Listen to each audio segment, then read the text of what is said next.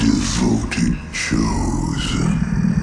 Such misplaced zeal, their eyes remain closed to the true path. Not like you. Welcome back to another WoW gold making video. Today we'll be covering two dungeons that are legit good in gold making. Before we get into that, make sure to hit that subscribe button and hit that bell button to get notified when I release my new content and all the juicy gold guides. Alright guys, so before we get into this, it's going to be a versus series. So basically, if you don't know what a versus series is, go check out in the description. It's basically where I put two things up against each other and see what is the best. But this is going to be a little bit different, and the reason why this is going to be a little bit different is because these two dungeons are very sought after and done. And the reason why I'm going to be doing something different is because a lot of people keep telling me Skyreach is the best, you know, so forth and blah blah blah and this and that. Not making fun of them. I never make fun of people, guys. But the whole point is that you got to have proof when it comes to actually saying this is the best or that's the best and so forth. So today we're going to have proof for this, and we're going to go over the rules.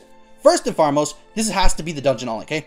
If you do the dungeon and you get, like, say, you know, cloth or so forth, that's fine. You can add that up with bracers, so forth, whatever you want to do. Second, you cannot go somewhere else if you're locked out. Once you're locked out, that's it. The run's done, and then you move on to the next dungeon. Now, I do want to say, guys, when it comes to doing something else for Skyreach or anything else, you can actually do that on the side and make, you know, more gold and optimize your gold. And that's where I know some people try to, you know, come with a conversation and say, well, that's where the extra gold comes from, and that's why Skyreach is the best. Well, honestly, there's other things that you could do that is the exact same thing as Skyreach, and we're not going to get into that, but that could be for another video. But let's get into these two dungeons. Let's go with these dungeons by themselves, what they drop, and see who is the best. The first on our list is gonna be Skyreach. Alright guys, so with Skyreach, I do want to say right now that it took me 30 minutes to do this. Now, don't get me wrong, you could probably do this in 20 minutes if you're fast, but it's the average person is gonna be 30 minutes. And I got a total of 4,686 gold. Now, that's 3,061 from greens and epics, and at 1,625 just from trash and gold drops.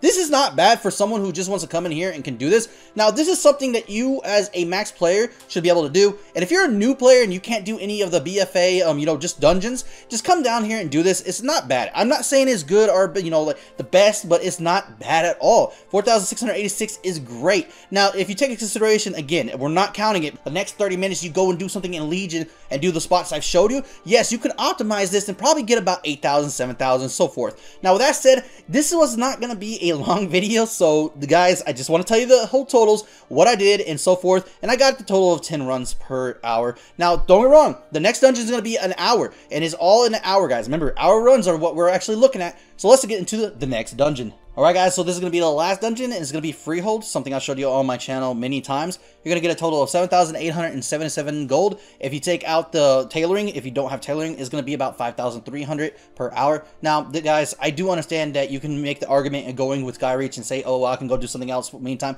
Yes, you can, but again, this is just putting both dungeons together and fighting it out. Even if you know, don't like it, the outcome of it, you gotta say Freehold is just so amazing. And to those who say, well, I can't do Freehold because my eye level, that's not an excuse, okay? The whole point is that you can actually go here at 420 plus and actually do Freehold as long as you're someone who can survive. Demon Hunters are the best to do this because Demon Hunters just leech so much. It's so easy. I was doing this at 425, 420, somewhere around that. It was just so easy before all the, you know, buffs and so forth. Before we even got the, you know, the Twilight Devastation and so forth, which helps a lot. And of course, the Iris. Now, with that said, guys, I do want to say right now that both of these are good. They both have potential. First off, Skyreach, you can go for 30 minutes, get that done, go to Legion spots I showed you, just do that, make another 4,000, boom, 8,000 gold. Yes, it's amazing. Then you can go to Freehold and do all Freehold, get relevant content greens, get relevant content epics, and so forth, and still make a little bit off the auction house. Now, with that said, guys,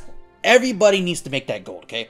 In the time of need right now, we need to make that gold and have a great way to make that gold. Even though I think that Freehold is great and it's better than Skyreach, or you might think Skyreach is great and it's better than Freehold, we all make gold. We all win. It doesn't matter. So with that said, guys, if you like content like this, if you want to see more content than just 1 or 2 videos a week, hit that like button, hit that subscribe, comment. Check out my Patreon if you want to. And I want to say thank you so much to my Patrons out there for staying true. And honestly, I know it's a hard time. And, you know, I suspected someone to go. But, you know, y'all stay there for the Mustache Army. And we got a lot of stuff coming to you guys. We always give packs every month to my Patrons. Especially in this time of needs. We're going to start giving WoW tokens. I have so much gold, guys. I want to give it back to y'all. I want y'all to have some WoW time. I know some people can't pay it. Yeah, $15 might not be a lot to people. Or some people actually might be a lot now. But I got you guys. I'm going to make you all that gold. I'm going to show you the best things we can. And with that said, guys, like always, I want to say thanks so much to my Patreon and stay stashy.